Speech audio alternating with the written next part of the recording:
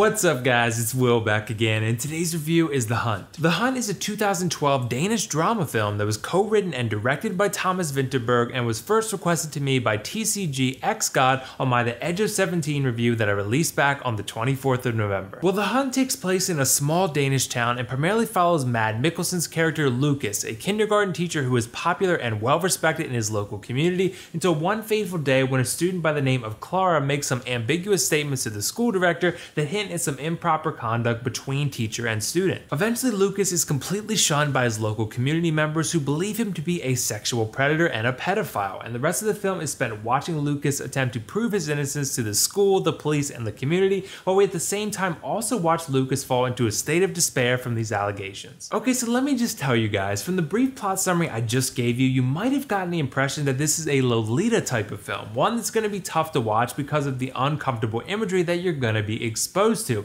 But in reality, while The Hunt certainly discusses some similar themes, those themes are taken in an entirely different direction. This film isn't as in your face as Lolita is. And really, if you're looking for a movie experience that's not just chock full of drama and exceptional acting performances, but also one that contains a ton of thought-provoking content and themes, then this is your movie, because this film discusses a lot of important issues regarding human nature that are incredibly relevant in today's society. The biggest one being that we live in a society where public perception is everything. Whether you live in a small town or not, news travels fast, and the way that news actually travels will lead people to form their own, often strongly held beliefs regardless of the evidence or lack thereof that is presented before them. Although the law claims that we are innocent until proven guilty, in the court of public perception, the reality is quite the opposite. And that's what The Hunt, while a fictional story, illustrates so flawlessly. In the court of public perception, we are guilty until proven innocent, and even if you're proven innocent in a court of law, the public may always view you as guilty and judge you as if you are. Because regardless of the legal outcomes or the flaws in the allegations, many people are going to jump to conclusions and create their own narratives about what happened and just consider those narratives a factual reality.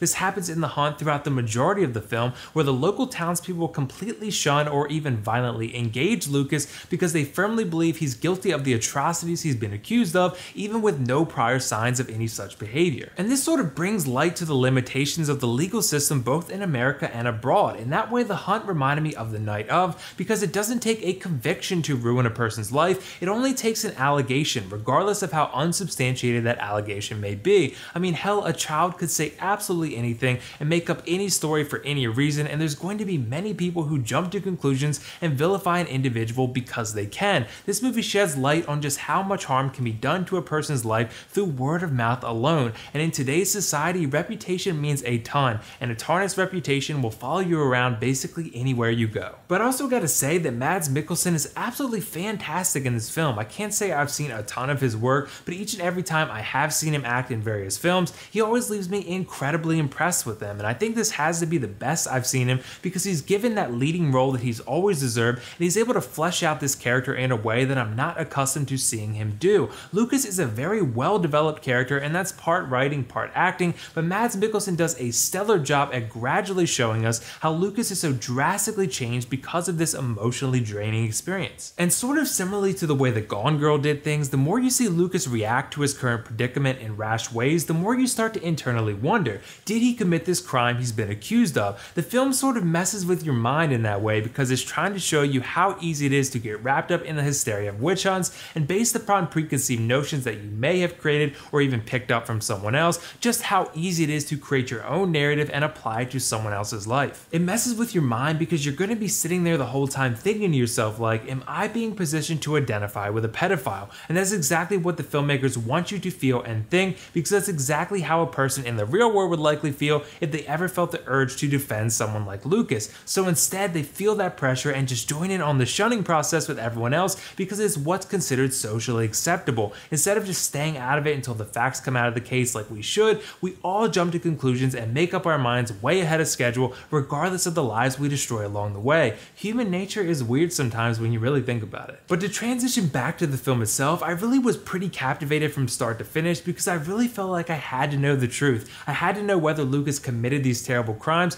and if not, whether he would be accepted back into this community. And it's kind of interesting because you get a definitive answer to that, but at the same time an ambiguous one. The ending of this film is oddly satisfying because it provides you closure, yet at the same time provides you uncertainty. And this kind of ending really is meant to mirror real life once again when it comes to these complex issues. The level of realism in this film is incredibly high, and therefore so is the immersion factor. Throughout the whole film, there isn't really a slow period. The drama just keeps getting elevated and elevated as the community becomes less tolerant of Lucas and his son as they try to maintain their lives in the community among them. And this drama is enhanced by some amazing visual storytelling at virtually every turn. The cinematography is so artistic because the visuals tell such a big part of the story in their own right. But overall, I really enjoyed The Hunt. It's a foreign film that provides you with a lot to think about long after the credits roll. I thought it had some fantastic commentary on human nature, an incredibly dramatic and immersive story, some amazing acting from its lead actor, and some awesome visual storytelling. And honestly, there wasn't anything I didn't like about this film.